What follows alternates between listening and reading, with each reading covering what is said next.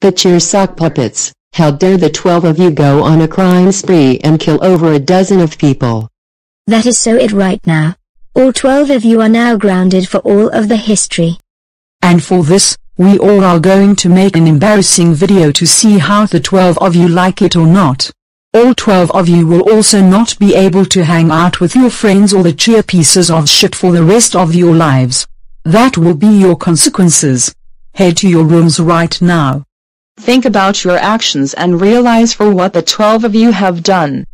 And think about how many victims the 12 of you have traumatized. Don't the 12 of you sock puppets dare start crying like little Mary Sue babies. It's not going to help it anymore.